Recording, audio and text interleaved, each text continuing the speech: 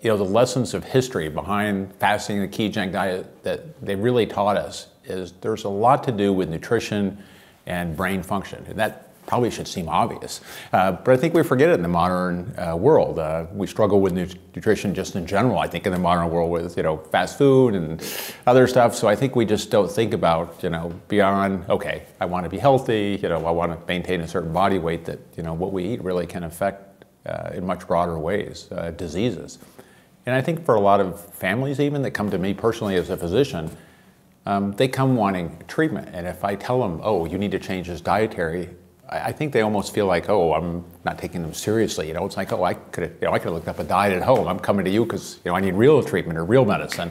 And I think, you know, part of that's cultural too. We've got to convince folks that, you know, there is a role for nutritional therapy in treating, you know, disease and maintaining health.